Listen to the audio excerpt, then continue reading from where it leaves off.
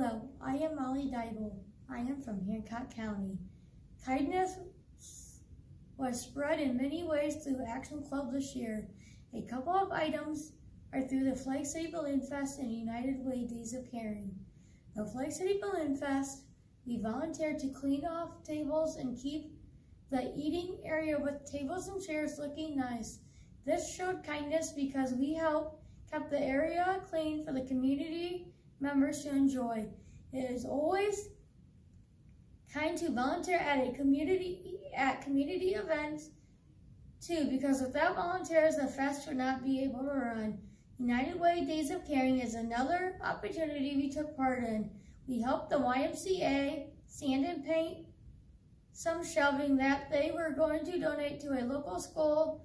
Volunteering is something we do not have to do, but something we choose to do out of kindness.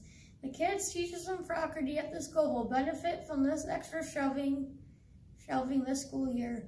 I would like to help out when and where I can and plan to show my kindness years to come. Thank you.